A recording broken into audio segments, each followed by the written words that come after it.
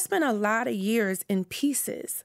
You know, there was a piece of me living with my family in the hood, my grandmom. There was a piece of me that longed to be with my mom. There was a piece of me that grew up every morning, going outside and seeing syringes on the ground and then getting bused to a new school in another city with a whole bunch of white folks. Here, this little black girl from the hood. And I left that piece behind to join this piece of me. Then there was a piece of me who was brokenhearted at 16, 17, then got brokenhearted by the same person, heartbroken by the same person again, piece of me trying to figure out how to get to college. So I've just spent all of these different seasons of my life doing what I needed to do, you know, to survive, to be okay, and then trying to leave them behind.